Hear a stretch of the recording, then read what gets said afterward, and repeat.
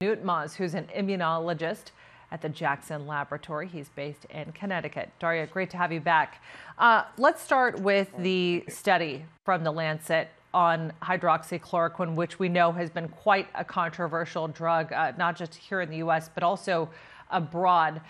Is there a concern, not just with this study, but with all the studies in the race to find a vaccine or a treatment, that we're moving too quickly and the proper protocols are not being checked here when researchers are conducting these studies?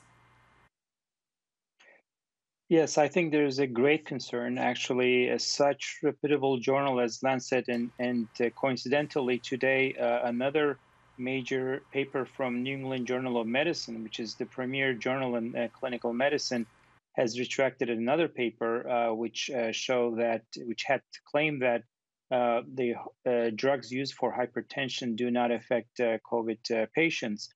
And this is not the first time. I mean, there's several other high-profile papers have been retracted or highly questioned.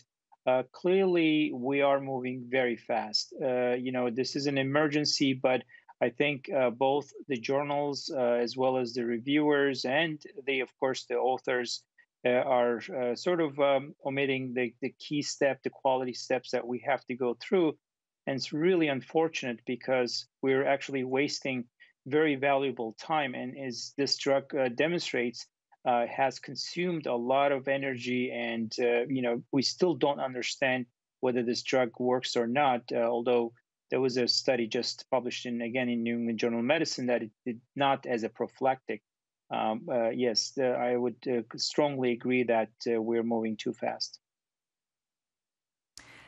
Is it, obviously, it's an emergency situation. Everybody wants to find a treatment. They want to find a cure. They want to find a preventative measure like a vaccine.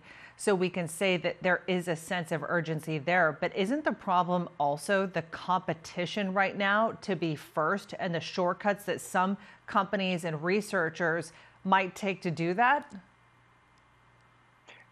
Absolutely. I think you see that more in the vaccine front.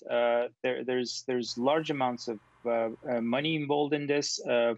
U.S. government, for example, awarding hundreds of millions of dollars to several companies just to sort of run these phase 2, phase 3 trials.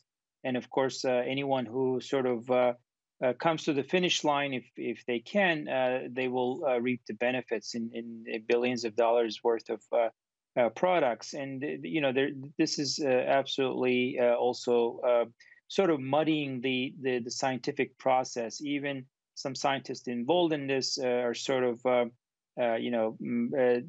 not really showing the actual data and really exaggerating what they really find. But I agree that that's another huge problem right now.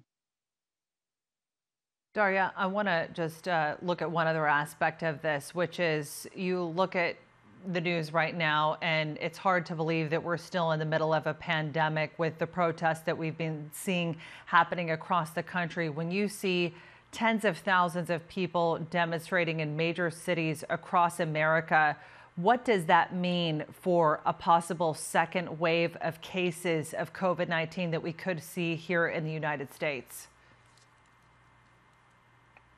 I mean, I think this is almost the worst case scenario right now. These protests couldn't, obviously, they're totally justified for this horrible situation, but they couldn't happen in a worse time. I'm really worried that all the progress that we have done with the quarantines and isolations and the massive suffering that we have gone through is going to be undone with this, because clearly this is exactly what you should not do. Assembling big crowds where people are very close proximity.